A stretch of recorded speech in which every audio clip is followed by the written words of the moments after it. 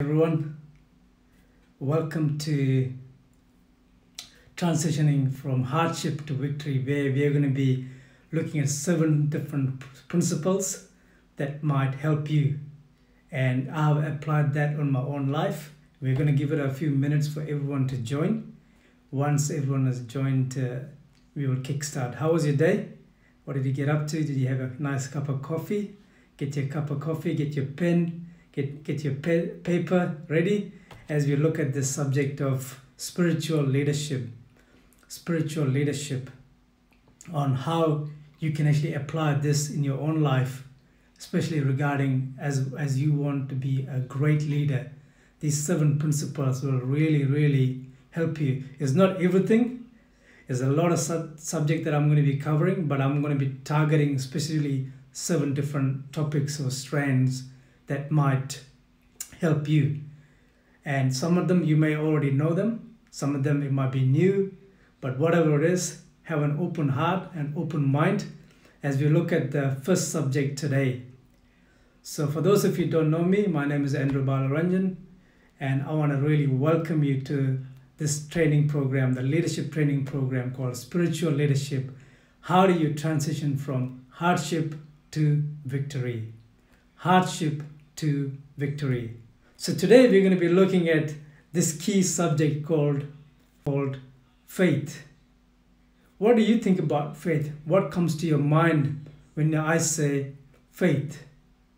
I was reading a little passage from one of the ancient books, and it says, faith is the basis of all miracles and all mysteries which cannot be analyzed by the rules of science. Faith is the only antidote for failure. Faith is the only antidote for failure. I was wondering, are you following a leader right now where you think they do not have faith? What do you think about their ability? What do you think about their skill set? As a leader, you have to actually lead yourself first. You have to lead yourself first. What do I mean by you have to lead yourself first? Are you doing the things that are difficult? Are you doing the things that want to make you better? What are you doing right now? Are you leading yourself right now, the things that you expect from others? Because in order for a person to have faith, they need to move from failure mentality to faith. Because there's a saying that they say, faith over fear. Faith over fear. This currently, especially during the time of pandemic, we are ruled by fear. We are ruled by fear. Fear of the future, fear of our health, fear of losing our job, fear of losing our spouse. Fear. The only way that we can combat fear is by having faith. Have you noticed when you get on a plane, sometimes you do not know the pilot's name. You may have never met him in your entire life, yet you actually jump on a plane, you sit there and you put your seatbelts on and you are ready to go. And you do not know the pilot's name. You do not know his date of birth. You do not know whether if he has done his qualification. You have absolute confidence that this pilot is actually going to take you from destiny to your destiny, from your point A to point B. Have you ever thought about that? That is actually faith. That is actually faith. In the ancient book of the Bible, it says faith is the substance hoped for, evidence not seen. Many times we want to see right now, but what we want to achieve. We want to see. But in the book of Bible, it says faith is a substance not seen, evidence not seen. And without faith, it is impossible to please God. And where is your faith? Because faith is actually a spiritual leadership. It's actually spiritual leadership. And the starting point of all leadership is actually having faith. Because the fear will try to make you so small that you don't want to make any action. Because without action, there is no faith. Without action, as a leader, you need to have action. Because I know you might be really scared to take this action. But imagine if you are following someone and they do not take that risk. They're not willing to get hit. Do they really have faith? Do they really have faith? Because you have to believe in your ability. You have to believe in your skills. You have to believe that what you are doing right now and not wait for the perfect opportunity. Because if you wait for the perfect opportunity, you will be ruled by fear. Because even when I am trying to make a decision, when I'm trying to move forward with my own life, as a leader, you have to be the first person to say, yes, it's me. I don't know how I'm going to do it. I don't have all the answers, but you have to have faith. You have to have faith, because in order to lead in any capacity in your life, the spiritual fundamental is that faith has to be your core. That conviction that this is who I am. I'm going to be addressing failure.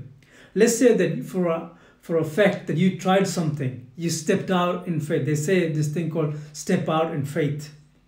And when you tried something and you failed miserably, you may failed miserably. And then that moment can really define a lot of leaders. That moment where you tried something and you stepped out in faith and you said, this is what I am supposed to do.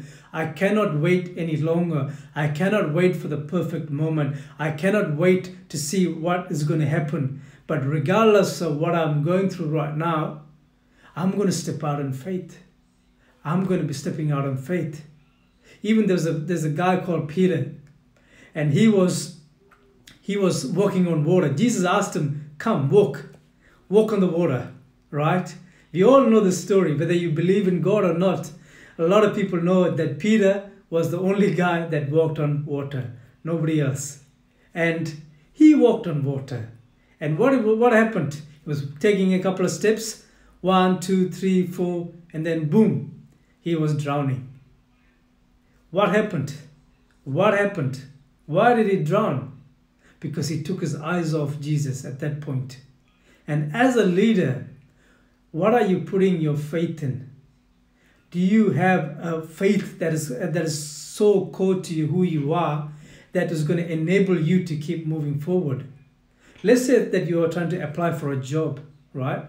Let's say that you apply for a job. You went through job after job after job, and you are about to give up. You are about to give up in the system. You are about to give up on yourself. But the little bit of faith, the Bible says faith is a mustard seed.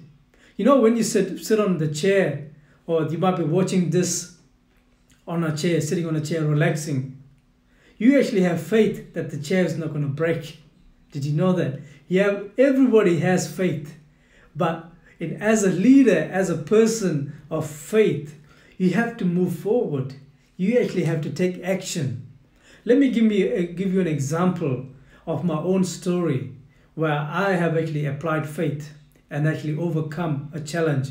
Because you might be saying, Andrew, this is all theory. How do I practice it? How do I actually see this in my own life? Because faith pleases God. And even in my own life, as a child, I lived in Sri Lanka, right? I moved to New Zealand. When I first moved to New Zealand, I could not speak English. That is the reality. I could not speak English. And the people around me thought I was going to be the worst failure, because I could not speak the language, I could not communicate, I could not do all the simple things. But I know that having faith in God enabled me to be who I am today. But that meant I actually had to go to ESOL. Many of you will know what is ESOL. ESOL is for English as a second language. I was attending that class day by day. And it was only a matter of time that I was going to do well. It was only a matter of time. By perseverance, I knew I had faith in myself that I was destined for something better than this. Even though I could not speak English, even though I could not communicate, even though I could not express myself, I knew as any person or any leader has to believe that they could actually accomplish it. I don't know what you're going through right now, especially in the time of pandemic, because this world is in a funny place. This world is going through a lot of stress and anxiety, where lockdown after lockdown after lockdown, and the spiritual side of it, it starts hanging over your head, and it's like you do not know what to do. You do not know where to turn. And as a leader, I want to encourage you that you actually have faith already have faith. Faith as a mustard seed that is going to enable you, that is going to empower you, that's going to give you the direction that you want to go. Because if you take whatever the next 7 days, as we look at 7 different topics, I want you to know that you are a leader. Every single person that's born in this world is actually a leader. Whether you know it or not, we are leading in a different capacity. We are leading in a different area where we are all not called to lead in the same area, but we are leading in different capacity. So I might be leading in ministry, you might be leading in mathematics, you might be leading in engineering, you might be leading in software, you might be leading your family. Whatever your capacity is, you have to lead, because God has actually called us to be leaders. And as we look at from transitioning from hardship to victory, that is one of the foundation principles of transitioning from hardship. Because in this world, we have trouble. Whether you are a believer, whether you believe in God, or whether you don't believe in God, regardless of your faith, you are going to encounter trouble. You're going to encounter setback. You're going to encounter disappointment. And when that happens, what are we going to do? What are we going to do when we encounter setback? And the moment you believe that you are a failure when you tried something, I want to encourage you, that is actually an event. That is actually an event. Failure is actually an event in your life. I have had failures. You may have had failures. But what's important is that you have faith, even when you fail, that God is with you, that the grace of God, the mercy of God will come and lift you up for you to keep moving forward. Because nobody is perfect in this world. Nobody is perfect. Nobody is perfect, because a lot of people are crippled by this failure. You might be saying your authority, the people that are in authority may have spoken over your life saying, you are a failure, you amount to nothing, you are no good. Why do you even try? You might as well not try and give up. Give up on life. Give up on life. The spiritual leadership as a person, if you want to transition from hardship to victory, because in the midst of the hardship, everything will tell you to give up. Everything will tell you quit. Everything will tell you why try. But as a person, I know that you have something greatness inside of you. I know that you have something amazing to contribute to the world. I know as a person that you have a capacity to overcome this failure. Overcome this failure. And as we look at this subject of faith, where is your faith? Where is your faith? My friend, you have faith more than you believe. You actually have faith. Faith as a mustard seed. Whatever you're going through right now, I want to encourage you as you transition from hardship to victory. I know that you can actually overcome. I know you can overcome, because faith over fear. Because the fear will try and restrict you, put rules around you, give you, it will help you, it won't help you at all. It will just restrict you from becoming who you are meant to be. But when you have faith in an amazing God, yes, I have made mistakes. Yes, I went through a setback. But that setback does not define me. That failure does not define me. That fear does not define me. My faith defines me. Imagine if you're working for a business and you have your team and you have a manager that you report to. And if the manager is constantly asking you, can we do that? Can we do this? And there's no real leadership, are you going to follow them? Are you going to believe in them? Do you have confidence in them? No, it doesn't work like that. As leaders, as true leaders, we move in our conviction, that we move in our belief, that we have faith, that we know even if we fail, even if we try something new, we are going to learn from it. We're going to learn from it. Just like Peter, that guy tried to walk on water, right? There's no record in the Bible where anybody else tried to do it. But he was the only person that tried to walk on water, and he took a few steps and he did it. And I want to know that you too can take a few steps. Anyone that changed the world had faith. You look at Henry Ford, you look at any leaders, Steve Jobs, Elon Musk, anyone that you know of, you check them.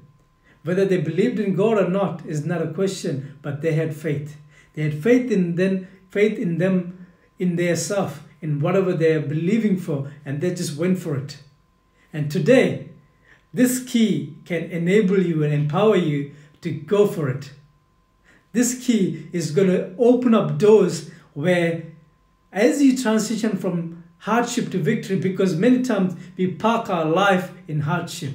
We have a big pity party. We call all our friends when we tried something and we failed. And we say, oh, brother, I tried this and I failed. I tried so hard and I failed. And you know what happens? And you ring 10 other friends and they all feel sorry for yourself. There's nothing wrong with that. But don't stay where you are. Don't stay there for the rest of your life. Because God has a new chapter for you to step out in faith, for you to go again, for you to try again, for you to apply for the promotion, for you to apply for that college, for you to actually go for it. Because if you don't do it, how do you know? How do you know? Imagine if you tried and it worked. Imagine, in our head, 9 times out of 10, we already have made up our mind to say, what's the point of trying? What if I fail? What if I fail?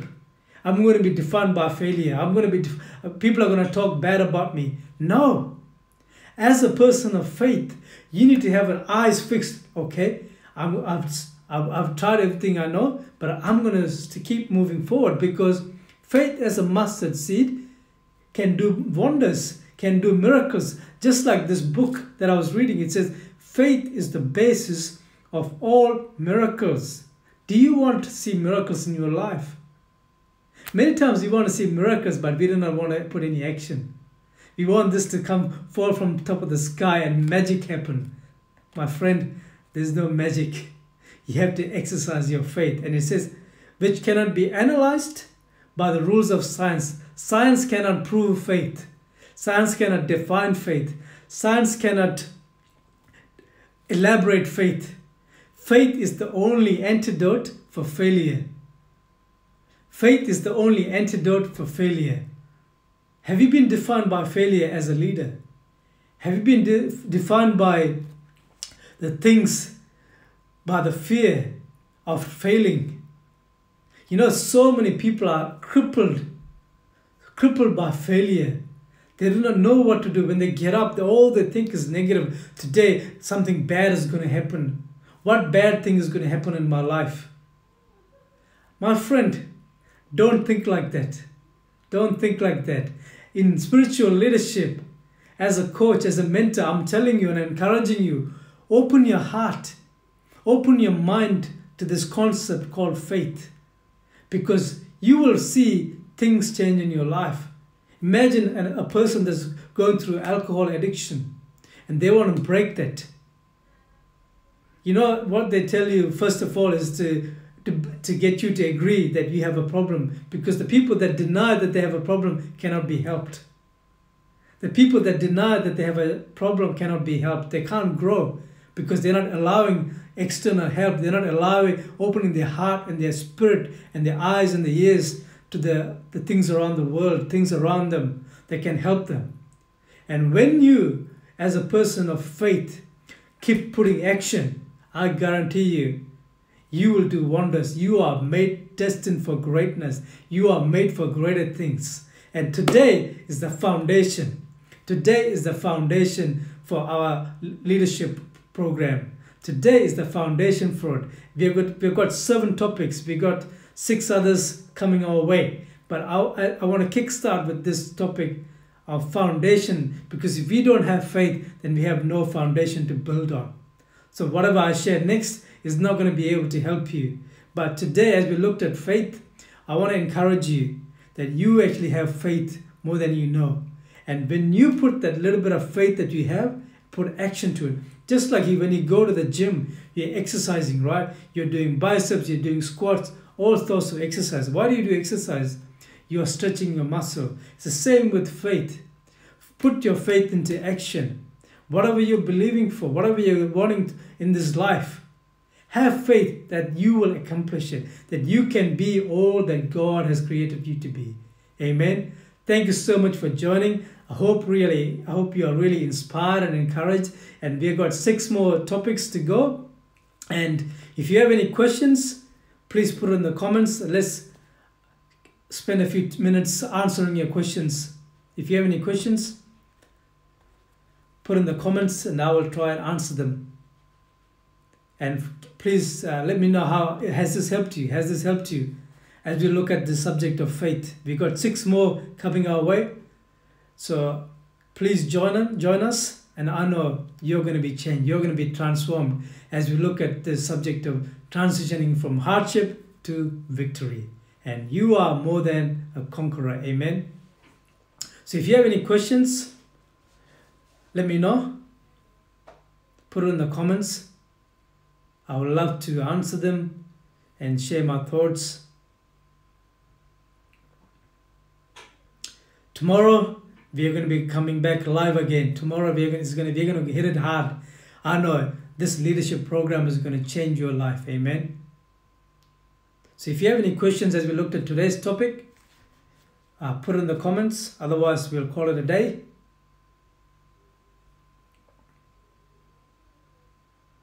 If nobody has any questions around it, that's fine. Thank you so much for joining. Thank you for giving up your time. I hope you are blessed and inspired. If anybody has questions,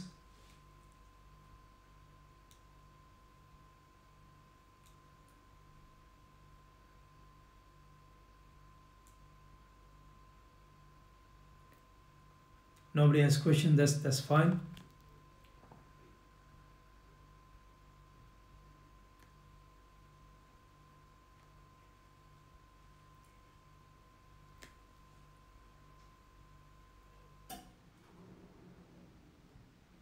Have a blessed rest of the night. Thank you for joining. Take care.